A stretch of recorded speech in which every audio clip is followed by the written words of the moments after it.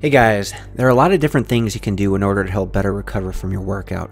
Whether you're crushing the weights, doing burnout sets, supersets, or plyometrics, working on your jumps and explosive power, or various martial arts drills, even endurance training, etc.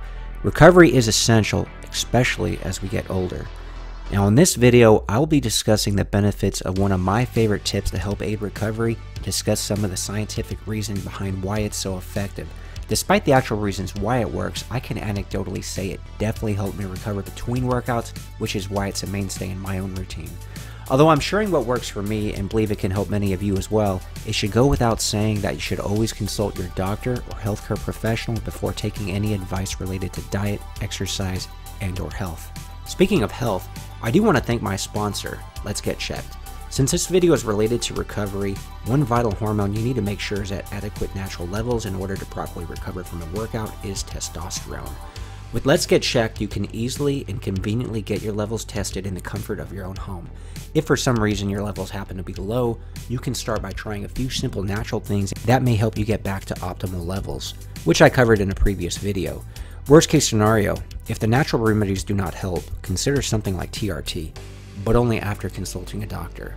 For more on Let's Get Checked, make sure to check the description below for information and go to their site, trylgc.com/Viking Samurai, and use my discount code VS30 for 30% off. You can of course get a lot more than just your testosterone levels checked, so make sure to see what else the site has to offer. Now, onto my favorite thing I do to recover between workouts. Epsom salt baths.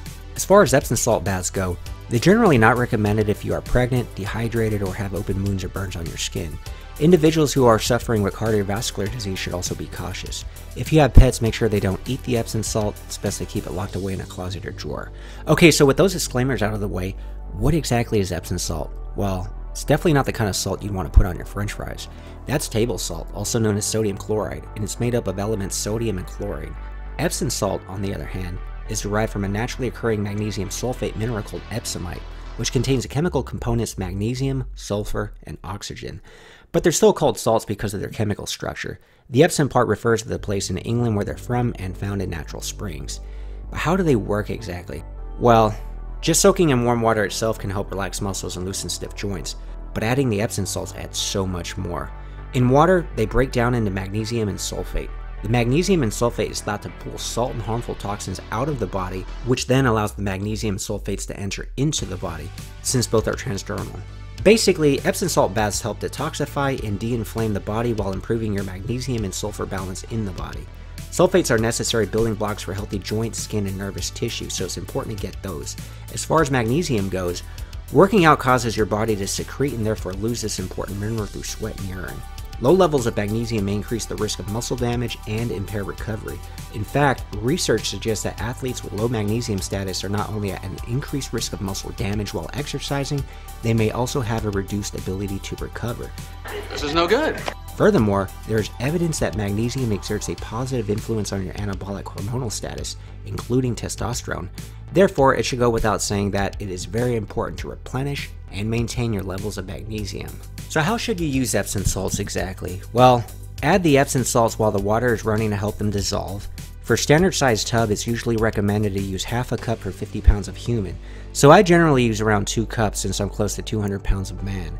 You generally want to soak for 30 to 40 minutes as you need about 15 to 20 minutes to remove the toxins and then 15 to 20 minutes to soak up and absorb the magnesium and sulfates.